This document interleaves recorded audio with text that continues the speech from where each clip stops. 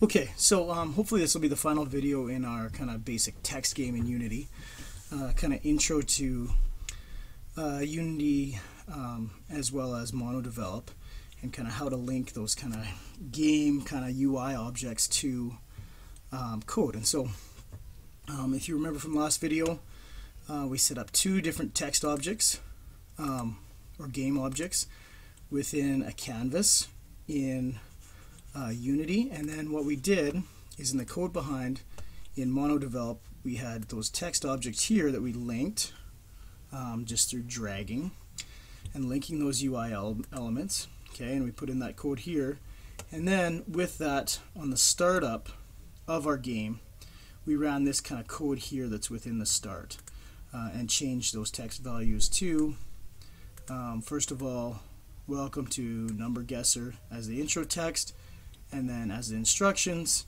that really long string there of instructions, okay, that we added in. Now, the next thing we want to do is actually make our game a little bit functional, and so we need user interaction for a game to actually exist. And so in that case, most of that user interaction is going to be handled within this update method here. And so when that update fires, it fires once every frame, and you can see that in the comments here. Update is called once per frame. We need to test for something, so we're going to test for those things that we asked for in our instructions, which was press up for greater, press down for less, press return for equal. So we need to test for those things, and so let's test for if the up arrow is pushed. So if, and then we type in input, it's a keyword there, dot get key down. So if input get key down, and then the value that we're going to actually look for there is a key code, and we want, I believe it's called up arrow, yeah. And so you can see that IntelliSense is kind of helping me complete this. So it says key code up arrow is what we want, and then we need to make sure our brackets match up here, and so I have those brackets set, and then we want to enclose whatever's happening in this if statement within its own set of brackets as well.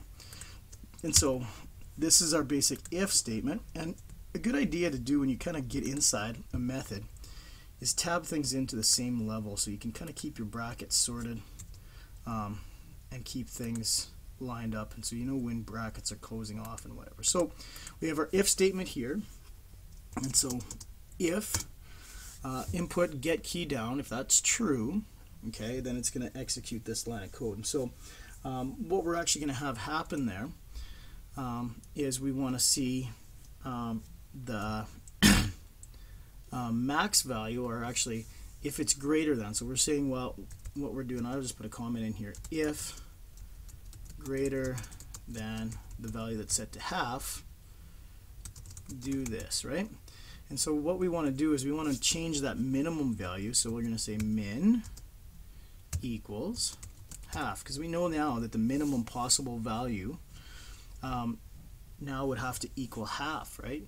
So if we press up, we know that now our number is between 500 and 1,000. Okay, our max can stay the same, but now we want to do and kind of split between our new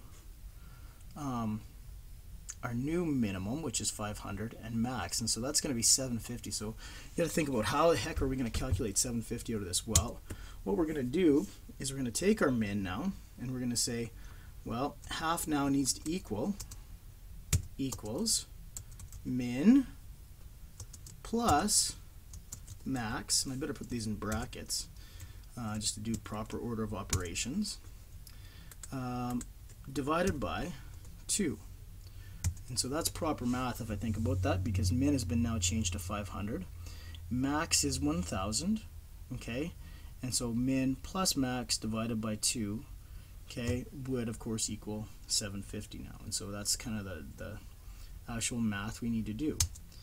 And so from there we're going to want to display some new instructions. So let's put the instruction text,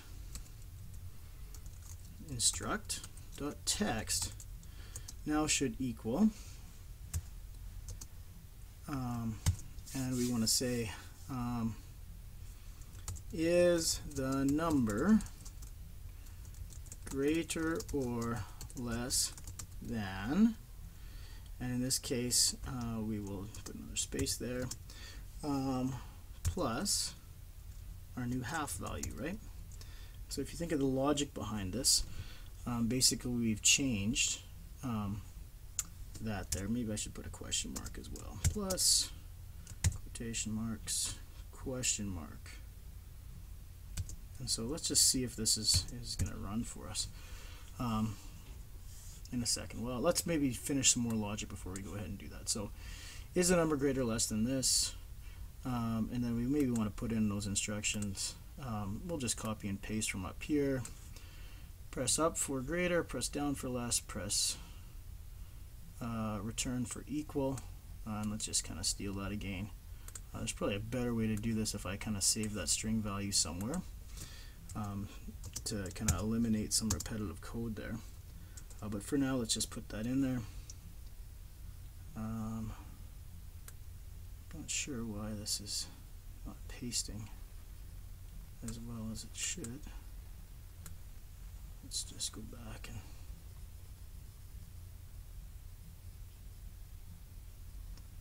okay, let's just get rid of that. Actually, this is what we have too much here of what I got there. Oh, I pasted the whole thing. Got a little too much here. Usually you wouldn't use this long of a string. So I just want a question mark there and quotation marks there, and I should be sorted out. So even though it is quite a long string, it serves our purpose for this kind of demo. So what it should say, instruct text should then say, change to, is the number greater or less than, and then the new value of half there. Press up for greater, press down for less, press return for equal, and then we should have our text there. Now, before we go a whole bunch further here, what we can do is we might as well put in the down arrow function as well. I don't think I'm going to get through this whole tutorial. I don't think in 10 minutes, but so we can have here input dot get key down, just like we did before. And this time we want it to be the key code, which is telling me the code for the actual key should be, I think it's just down arrow. Yeah, down arrow. And then make sure we close our brackets again. And then we want to do this if statement here, curly brackets here. Now, one thing, we're going to kind of do some fairly repetitive code here to what we did above. One thing that I want to do right now, though, I think that I want to change this to an else if. And so let's get to that here. Go else if, and then now we can check for this key down first and then this key down, not both at the same time, and so that way we don't have these two events firing at the same time. And then we'll do another else if below for the return key. So and then we can do something similar here. This time around we got to think about the logic now is, now if it's below, we know that max should equal half. Sometimes the autocorrect in MonoDevelop bugs me a little bit. Tries to guess too much.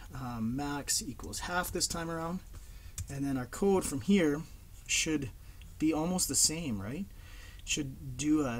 We should do a calculation of average here, and then put that value in here. So just kind of as we've learned coding now, you guys are becoming better. Any kind of repetitive code like this, you probably want to put that into its own kind of function. And so I'm going to cut this out, and let's go up here and let's just make a function here. I'll put the function actually below this update, just to kind of be consistent there. And let's put a public method, and let's call this I don't know. Let's just call it public, or let's call it void check, and from there let's go here and we can open brackets. Void is the kind of is the return type, and so that's just telling me that this method is not going to have a return type.